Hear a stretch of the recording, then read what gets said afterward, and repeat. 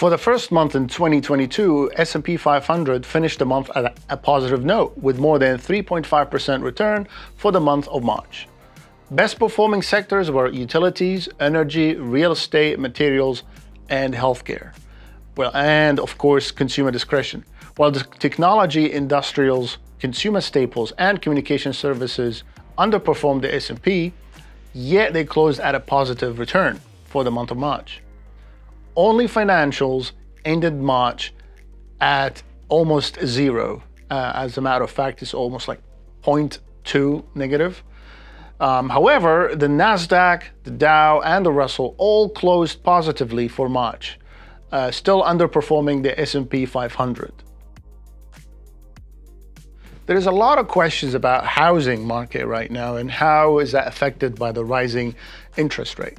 Now, we have to understand that the roughly 150 basis points increase in the 30-year mortgage rate since the start of the year will reduce affordability for new buyers. However, it is worth noting that only 1% of outstanding US mortgages are currently on adjustable rates, compared with 40% in 2006, 2005. So the downside to prices should also be reduced by limits on the supply of new housing, as builders are struggling with shortages of labor and materials. So yes, it will cause it. However, it won't be as much effective as long as we have the current supply problem. So to better understand it, we look at for example, the 3-year yield. Right now is at 2.5. A month ago, it was 1.7. So you can see the difference here that 1 month made for almost risk-free asset. Now, for bonds to become more attractive, we need to see inflation cooling to a normal level. We can't continue to see at 8.5, for example, but we're already seeing 3 to 4% yield on investment-grade munis and 5 to 6% on investment-grade corporate bonds. Now, that will not mean much if inflation remains at an elevated level that we see now going to 8.5, because the actual return will be, as you know, return and inflation to get you on 1-year period. So unless we go for bonds, say, above 8.5, if it stays at 1.5, we're making any real return. Now, it is important to differentiate between cooler stock market, which is more closer to the historical mean of 8 to 9%, and a recession. The recession refers to declining GDP numbers in 2 consecutive quarters. So production will be reduced for 2 consecutive quarters. That's where we start seeing a recession.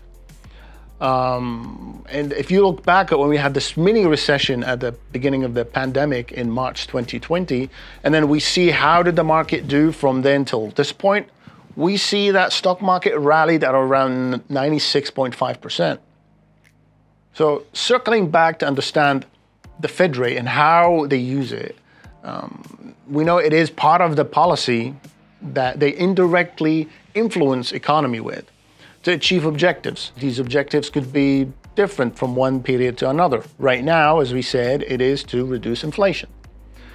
The optimal use of it is to maintain low rate during economic stagnation or recession and gradually increase as economy heads toward expansion until economy reaches a peak point where the rate should also be at a peak rate.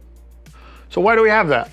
So when economy slows down, that's when the high rate becomes useful, because now you can lower it and then cost of borrowing becomes really low, helping more money to be injected into the economy. Now, looking back at the beginning of the year in 2008, the Fed rate was around 4%, and it was cut rapidly to near zero to inject liquidity in the market and generate growth, which eventually happened. In 2020, we started the year with 1.5 rate. Same thing, dropped it down to near zero for the same purpose.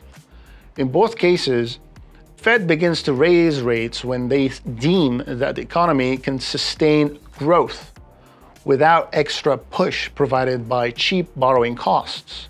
And since 2020, companies have utilized this low-cost debt to fuel growth. and generate positive earnings.